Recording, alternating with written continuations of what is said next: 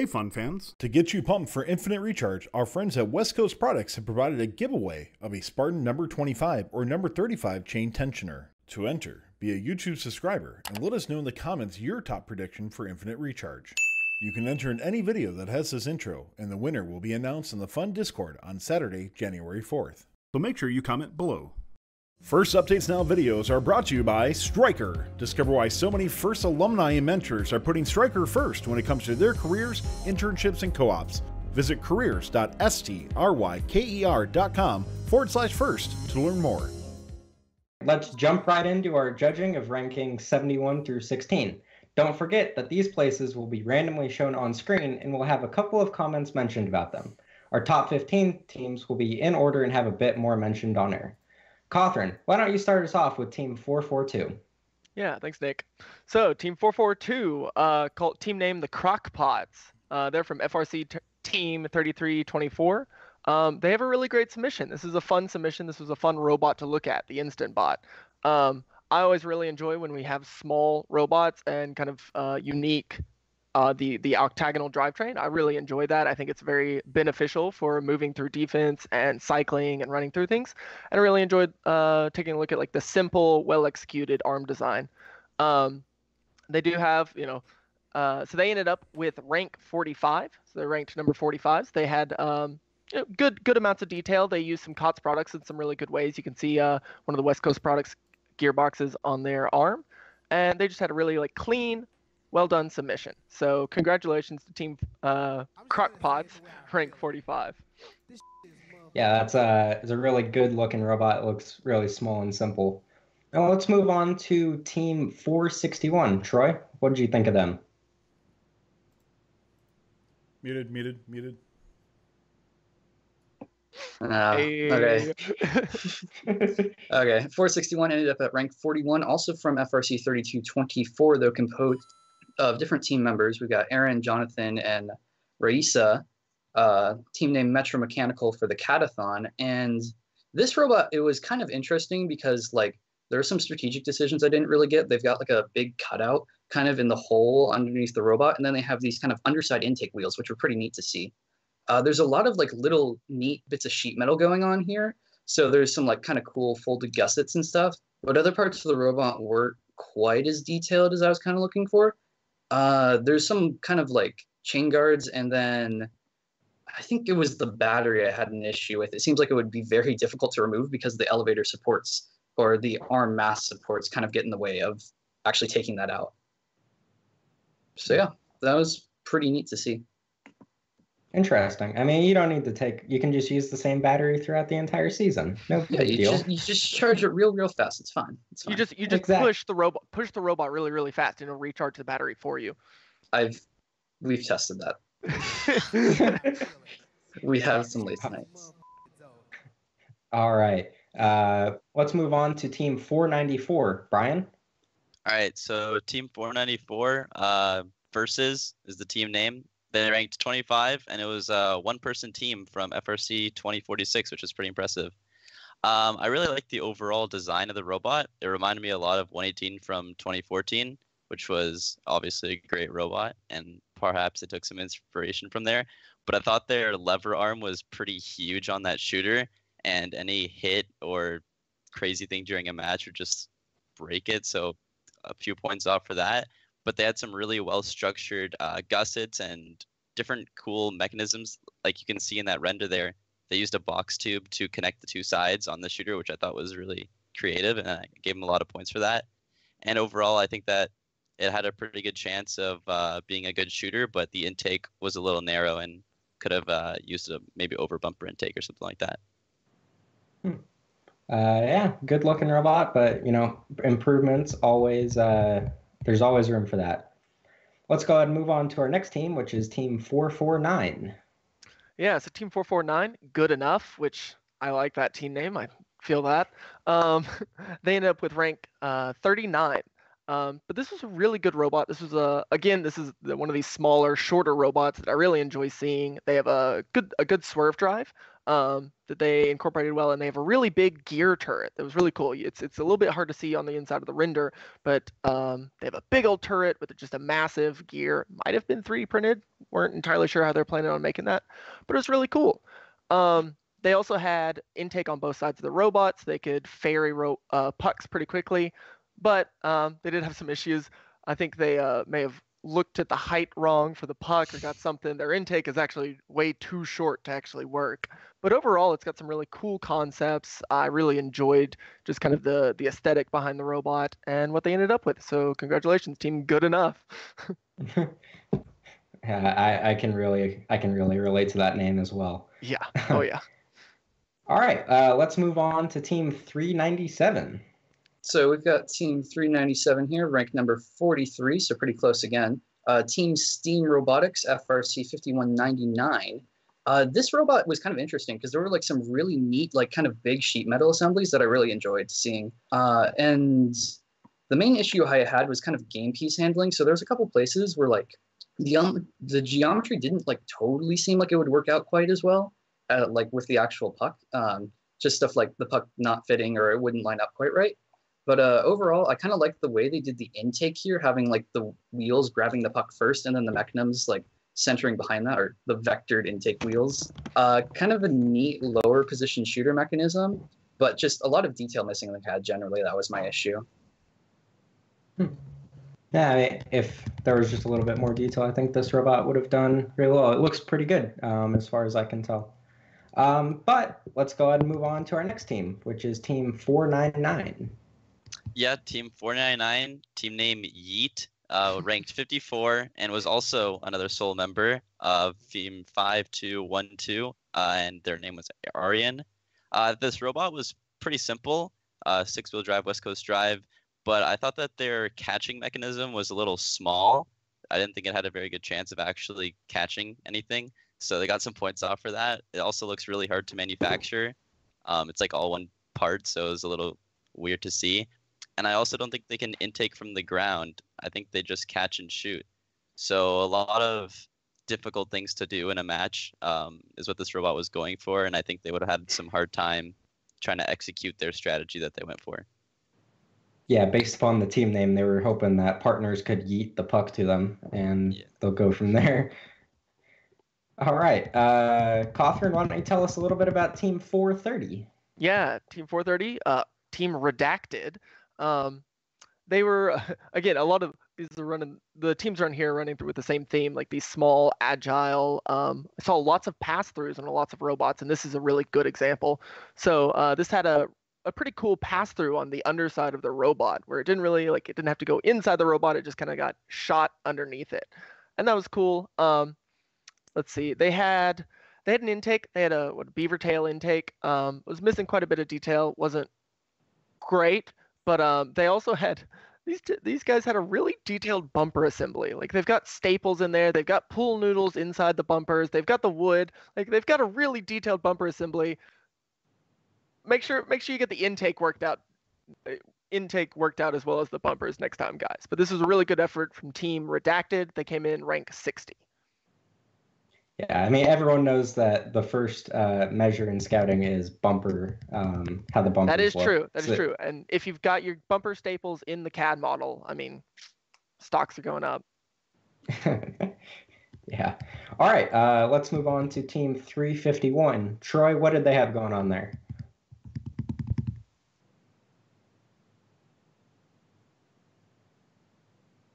You did. Again.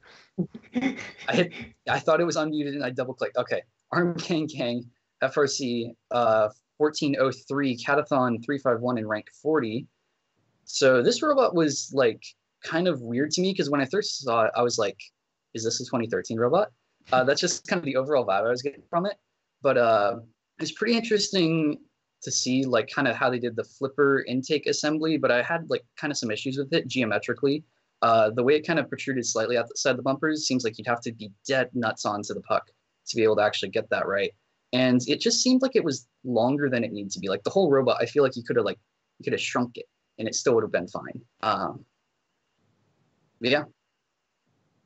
Yeah, with the rules that you can't leave a zone with the puck, you'd think you'd want a little bit shorter of a robot. That way you have more room to maneuver inside the zone before you get rid of the puck. But to each their own, I guess. All right, let's move on to Team 502.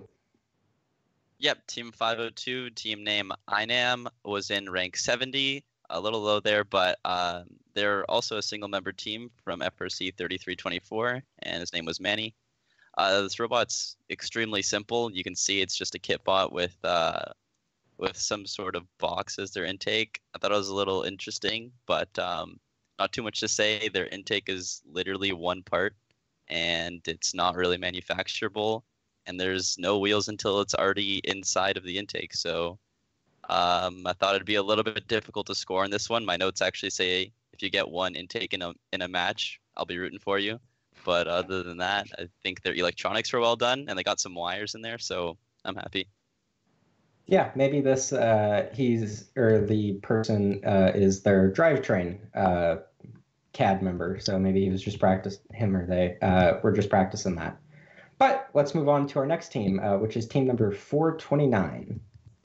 Yeah, it's 429, the Badger Bots. They had one of the more creative submissions that I definitely judged. They had kind of a central post where they guided the pucks towards and then brought the pucks up the post and then shot them out. It was really cool.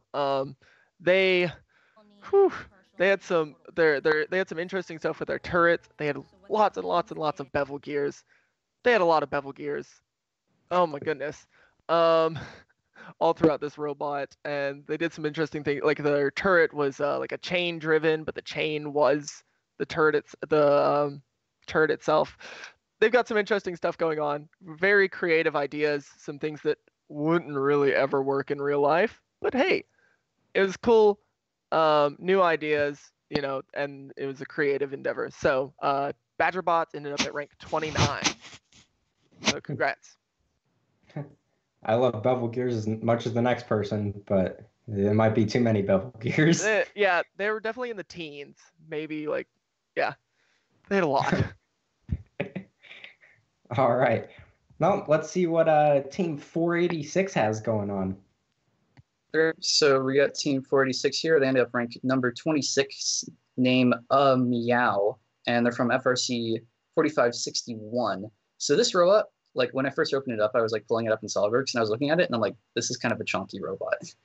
There's a lot of places where you've just got like a ton of fasteners and a ton of plates all together. And they've got this intake system that has like, I figured out it was like 3 or 4 degrees of freedom, depending on how you want to count it. There's just like, it picks up the puck and then it kind of flips it into their hopper, which is also used for catching things. And then they have like a kicker stowed underneath it. So there's a lot of stuff going on with the intake. But once you get to the shooter, I was kind of unimpressed. They've said they had these like cams that would kind of adjust the angle the puck would come out, like 118, 2013, but those weren't powered. And there were some other things that were just kind of lacking detail once you got past the intake. All right, that's a good looking intake, so props to them for that. But yeah, all right, so let's go ahead and move on to Team 507. Brian, what did you think of them? Yep, Team 507 Raptors, ranked 27, another single-member team. His name was Suraj. This robot, again, really simple, just a quick intake on the front. The drivetrain is missing some components, but looks like it would work. And then it's got this cool double-jointed arm. It also has a extendable part on it, kind of like Pink Arm from 2011, that I really liked. Everything was pretty simple except for the arm. I think they focused on that. It had adjustable mechanism. It had a spot to connect the chain. The chain was CADed. Just a lot of detail in that. The actual bearing setup was pretty good, and I thought it would actually work pretty well in real life, so I was impressed with that. I guess just a point of reference for that team is just remember to put encoders on your mechanism and have something for the programming team to work with, because I think it would be kind of hard to control if you didn't do that. Yeah, overall, I thought they did well. Yeah, a lot of teams were missing encoders. That was pet peeve. Just using Falcons on everything does not count as using encoders everywhere. Yeah. Oh, good looking robot, just a little bit more needed. But let's move on to our next team, which is Team 457. Yeah, it's Team 457 called Lettuce Gang. I don't know what the story is behind that, but they had a very green robot, so it works. This is another small, agile. They have a good swerve drive, a caught swerve. They integrated it well into their chassis. They've got like a very simple funnel, passive funnel that would grab guide the pucks in. Good effort. I have a feeling that it would never really quite work. I think it needs something to get the pucks into the ramp. So they suffered some points there, but after that, they've got some compliant wheels that can intake the puck and spit it out the other side. So this is definitely like a low profile, a cycler. This will probably be playing some defense when you need them to. They've got their electronics all laid out on the top board. And they have a good battery box, which is appreciated. This is a pretty good effort overall from Lettuce Gang. I think these are some new catters. So they end up at rank 59. I can appreciate how they changed the Talon FX part of the Falcons to green to match with their theme. That is nice. That is a very nice detail. Yeah. All right. Let's move on from this very green robot and go to Team 481. All right, so we've got 481 here, ended up ranked 42 in the CADathon. All of my teams are in the ranks in the 40s, but they are the Dream Team, 2 members from FRC 3128. This robot was kind of interesting to just, as I started poking around, I started noticing more things about it. So like on the underside they have this intake system with diagonal wheels that kind of like shoot the puck almost up into the robot using some pretty complicated sheet metal. I don't think they could actually manufacture it like at all, but it was kind of neat how they were just imagining that. My main issue with this robot was in their scouting dock, they were geared at 28 feet per second, which is even in SoCal, that's it's kind of scary. Like you got 6 Falcons, but yeah, you're gonna be all over the place. Yeah, generally not a lot of detail past the elevator. I think that was like my issue besides that.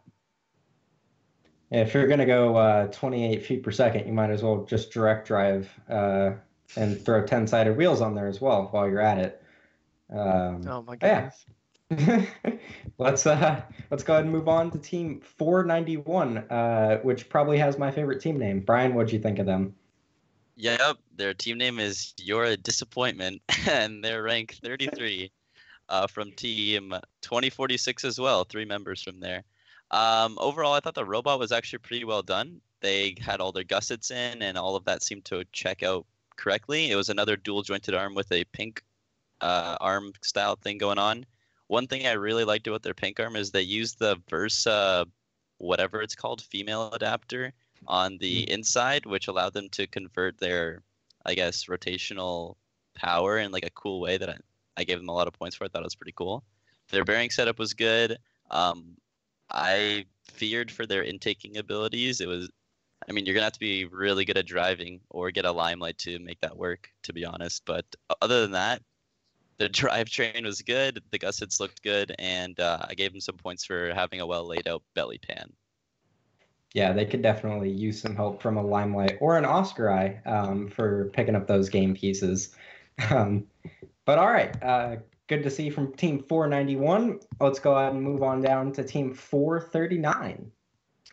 Yeah, Team 439 is Columbus Space Program from FRC Team 4188 for the same name. So I think this is a new team. I think these are some new catters. This was a very ambitious robot setting out. This has got an intake. This has got swerve. This has got a turret shooter. So this is a very ambitious, and they did get all of the parts of the robot into the model. So they did a very good job with that. I'll say lots of the things in here, they suffered because lots of the things on the robot really wouldn't work. Their intake probably wouldn't be able to actually bring pucks into the robot.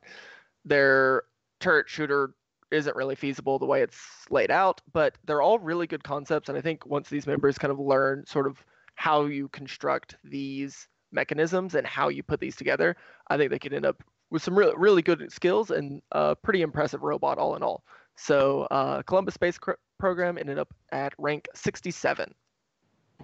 Yeah, I mean, if this is a group of new catters, it's pretty impressive what they got done, and this is a pretty good experience for them. Yeah. And it should definitely help them more in build season, which is coming up fast. Well, and all right. One I'll just jump in. I'm loving the fact that we're seeing lots of teams. Certain teams are like having lots of people compete in the CADathon and getting their new CADers and new designers to learn this way. So we're seeing like 3324 sent a lot of people and made a lot of teams in this CADathon, and I really enjoy seeing that. I think that's great. Yeah, really good experience to prepare for the upcoming season. All right, Troy, what did you think of our next team, which is team number 464? Okay, so they placed 34th in the CADathon. Team name RUR from FRC 5996. This robot, as they point out in their scouting doc, when you look at it, it kind of looks like a shopping basket from the side. It's real flat, and then they've got this kind of U-shaped piece for the limelight. There was kind of a lot of detail in this. I wasn't expecting it that much when I first saw it, but then I started looking closer at the detail, and I had a few issues. So like those clamping bearing blocks that Vex sells, like they had those, but they put the screws in and then put a nut on the other side, which like those are threaded, so you don't need to do that. And the nut ends up interfering with the chain. So like there were some things that seemed like these were people who hadn't necessarily worked with these components before, or were kind of like exploring new options in the CADathon. So like maybe they want to try that out in season and test it in CAD first. There was something else. Yeah, I had kind of the very top and bottom range of drivetrain speeds. They were at 5 feet per second. So, I mean, you could probably make that work, but in some places like SoCal, you're going to be behind the curve. Yeah, zooming all over the place. Speaking of zooming, let's head on to our next team, which is Team 523. Yep, Team 523 Robo Manglers, ranked 36, and it comprises of people from FRC 1374 and 5724. I thought this robot was pretty interesting. They had like a disc golf thing going on, which was pretty creative. I didn't see another team do that kind of chain link thing to stop the disc, so it's pretty cool. But it didn't go to anywhere. If you look at their bucket, it just kind of doesn't go anywhere. So I thought they would have a little bit of trouble getting their disc out of there. Other than that, they don't seem to have a ground intake, so points off for that. And they have like 3 layers of multiple tubing rollers going on, which is pretty convoluted, complicated to assemble, and difficult to just do overall well. And their shooter on the back seems pretty simple, but I thought that actually could work pretty well, other than a couple parts clipping on the left and right side that shouldn't be there. Yeah, it seems Robo Manglers and Team Yeet can work together, getting it down the field, just passing it back and forth to each other. So that would be cool to see. But let's see what our next team has going on. And our next team is Team 428. Catherine, what did you think of them? Yeah, bad team, CAD team. I liked the name. This was overall a really great submission. This was very detailed. I do like the shield. They've got this like frosted acrylic polycarb shield over the robot. I like that with the pretty heavy pucks flying around. I think that's a good effort. This is a really good use of COTS parts. This is using the Swerve and Steer, COTS Swerve, VersaBlocks from Vex, lots of wheels, just like overall really good use of COTS parts. Good concept. They've got a ground intake from one side, kind of ferries it up to the robot to a shooter. Pretty classic, pretty standard, but overall just a very well executed, well detailed, good concept of a robot. And so bad team, CAD team ended up at rank 37. Yeah, it's really cool to see teams using all these COTS products, to somewhat more simulate what their team will actually be building in season. I don't know the resources of this team, but I suspect if you're CADing with all these COTS parts, you're using these COTS parts. So good practice leading up to build season, what their team's actually going to be doing. Absolutely. All right, let's go on to Team 459. All right, so we've got a team named Lucky Duck here with 2 members from 5814 and 5815. Kind of interesting sequential numbers there. But my main issues with this robot, which is kind of lacking a lot of detail and perhaps some oversights, or maybe that's just like missing parts. So their whole frame is this big C shape with no real cross members. And then they have this intake, which is, I think it's supposed to be able to drop under the robot, an intake from 4 sides. So they have a swerve drive to utilize that. But the main thing I was kind of looking at is you're using like 15 PDP slots for only 4 degrees of freedom I could count. kind of convoluted intake and shooting mechanism. The geometry just didn't seem like it was there, and just generally a lot of missing detail. Yeah, interesting concept with the 2Cs and nothing really connecting it. I'd be really interested to see how that worked out. But let's move on to our last team before we draw our first giveaway, and that is Team 510. Team 510, team name Why So Serious, ranked 56 with a sole team member also named Sam. This team was using OnShape, and I suspect that if they used SolidWorks, they would have had a little bit more detail, you know what I mean? But anyways. Wow. Wow. This is the first team that had a vectored intake that I really liked. It was over the bumper, and it was cool to see it kind of have that little swooshy shape that I like to call it. It was really cool. And I like that they packaged their shooter kind of like, if you look at this, I guess, starting configuration, their shooter kind of goes up with their intake, and it's pretty interesting. So this robot's really simple, but I think they hit a lot of the hard concepts, like the vectored intake and that kind of stuff. And I think that it would actually perform pretty well as a passing / supporting robot, which is what I scored them for. So they did pretty well. Yeah. I kind of have some interjections about the ThriftyBot mechanisms everyone's using everywhere for their Mechanim intake system. But so those have nylon rollers, and this is a Delrin puck. So I don't think those are going to be able to actually vector the game piece very well at all. I saw a lot of teams using them, and it didn't seem appropriate for this game object. Hey, as long as they put their vectored intake wheels on the correct direction, I'm fine with it. I had, I think, 3 different submissions that put their mechanims on the wrong way. Get that right. They're trying to center it for when they eject it out. Yeah. Trying to confuse the opposing alliance. They never know which direction it's going to go. Thanks for watching. If you want more fun content, be sure to subscribe and ring the bell to be notified about our latest videos. You can also directly help support Fun by visiting our Patreon at patreon.com/firstupdatesnow or by subscribing at twitch.tv/firstupdatesnow. Thanks to all of our co-executive producers on Patreon and Tier 2 Plus subscribers on Twitch, keeping Fun loud, live, and independent.